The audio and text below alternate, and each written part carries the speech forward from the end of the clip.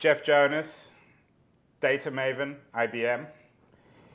You're concerned in some way about data and personal freedom. You've argued in a blog post entitled "Using Transparency as a Mask" that transparent society might make us average. What do you mean by that, and what scares you most about our increasingly data-rich society when it comes to individual freedom?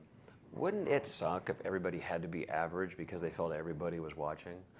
When I wrote that post, I'm thinking, in the old days, if you ruined your name, you could go west. It'd be like, son, go west and reinvent yourself. Well, now we have this long tail behind us. It just goes on and on. It doesn't get clipped, huh? And because the humans are the censors, because everybody's posting everything on Facebook, you were in the picture, they posted it. What's happening is you go to Google and you see all this stuff. It's getting obvious to me that more and more things that people might look at and go, well, I wouldn't wish everybody knows that, but now everybody knows that, and it's on page 1. Huh? So the future, to some degree, mankind is annotating the world and telling everybody. Huh? I mean, whether it's from WikiLeaks to Twitter to Facebook, right? And so what happened? So I was pondering this, thinking, wow, what future is that? Is the future, well, since everyone's going to know everything, do I have to be average? Right? Everyone's trying to get up under the center of the bell curve. Hey, I'm normal. Or is the future going to be where everyone's tolerant of everybody's differences? Maybe somebody's 30 and they love to still color in coloring books. Well, I think that maybe they should be entitled to that. So I'm hoping for a future where diversity is highly tolerated. And do geolocation services encourage or stifle diversity?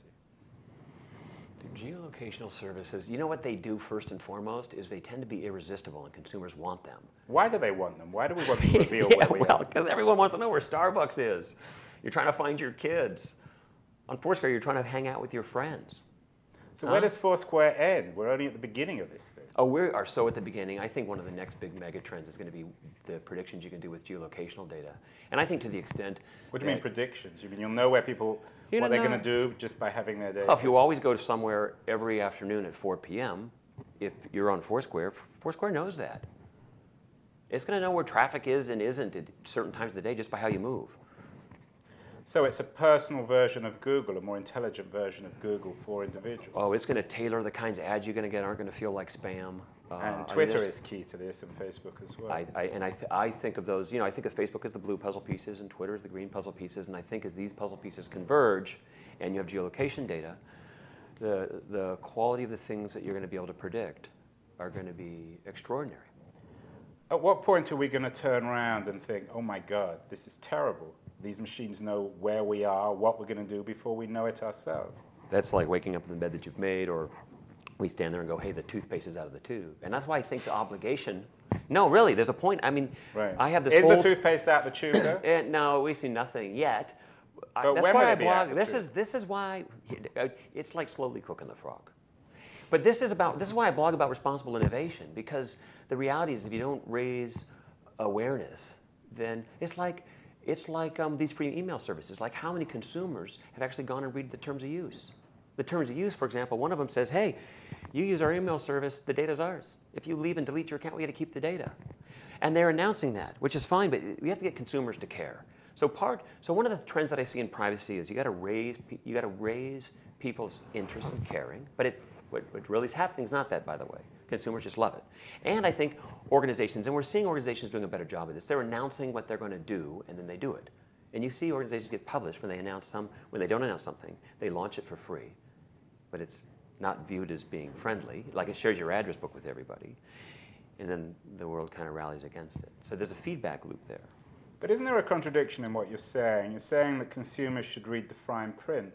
But then your sort of metadata theory is that when you put all these pieces together, we have a world which consumers' preferences and identities and actions are going to be foreseeable.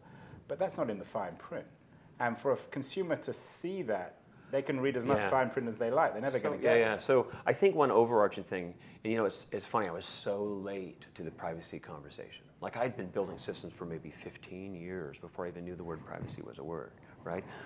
But over the last maybe 7 years, as I spend all these times, I'm on the advisory board of EPIC now, I hang out with EFF and ACLU and friends at Center for Democracy and Technology. And one of the ways that I've bubbled all this up is, a main point is, You want to avoid consumer surprise. Huh? You want to, when you create a notification about how you're going to use the data, you want to make it aware to the consumer about what's possible to be done with the data, what's computable. And I think more can be done in having consumers realize how much is computable. But I'll tell you one way we're going to see it is the quality of the ads people are going to get. Like when I go to Facebook, my ad is like, are you 46, a triathlete, and want abs like this? I mean, it's very hard not to click that. Huh? I'm looking at it going, I love you. Huh? So the consumer's going to feel it because the quality of the predictions. You know, no one's going to send me hair care products anymore. Coupons for hair care products. So you're saying we shouldn't trust Facebook? No, I didn't say that. What are you saying? I'm saying that the quality as this data comes together, the kinds of things that get presented to you make your life more efficient. The suggestions about the suggestion about who should be my next friend, I'm like, yeah, I actually appreciate that. This is one of the things that's happening about the future is it's irresistible.